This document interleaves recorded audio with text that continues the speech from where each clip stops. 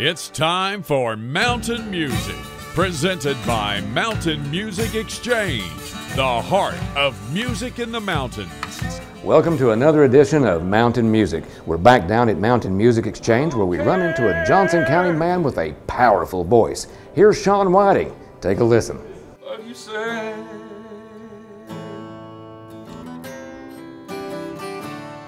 I don't care. Sean's love of music was passed down from his mother and his grandfather, and once he started playing, he found it done something for him nothing else ever could. I guess all musicians have this certain itch.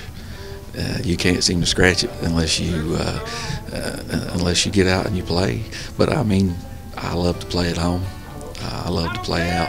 It's just something that's that is part of me. Let you know.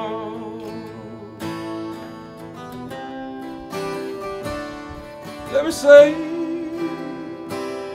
one thing before we're through.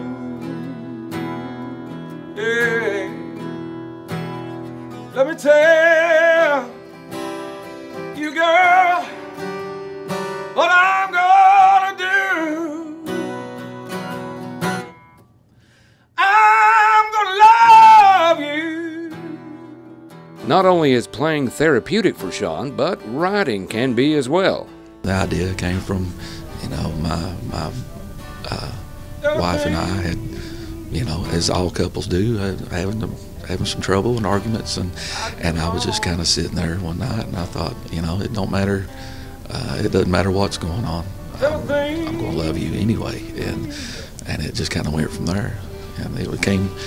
When it comes from the heart like that, usually it kind of comes kind of quick, and that was one of those lucky nights that it just kind of wrote itself. There's one thing I know to be true. I'm gonna love you. Mm.